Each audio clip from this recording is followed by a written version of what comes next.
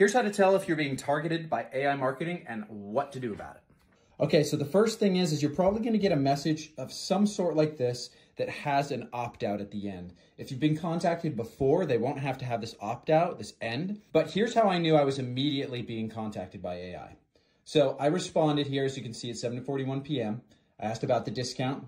And then immediately at 7:41, there was a very tailored, perfect response here to get me interested.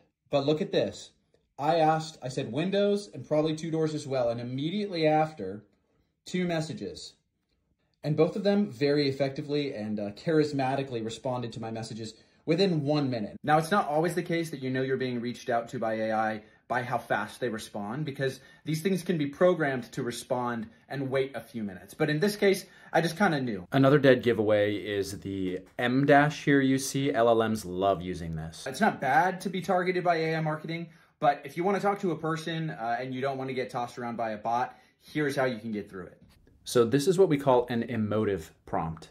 So what we're doing here is we are letting the AI model know that we are highly motivated to work with them, because that is the primary goal of the AI, is to move us to an appointment because we're interested. So we're going to express a lot of emotional interest, highly inclined to do the deal, and tell them that what I need in order to do it is to know what LLM API is calling these responses. All that is what AI model are we linking to discuss this?